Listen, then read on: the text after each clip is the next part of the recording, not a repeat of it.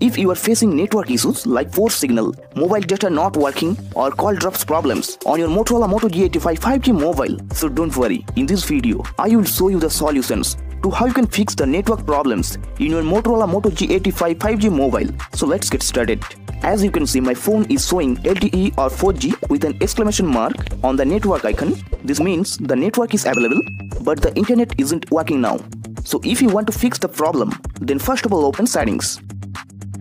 After that, tap on network and internet. Then tap on SIMs and mobile network option.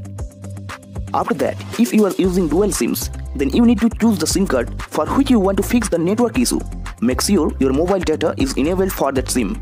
Now if you scroll down, then here you find VoLTE option. Here you just turn it off.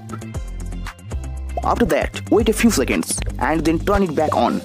You just need to turn VoLTE off and on for 2 times. Now you can see that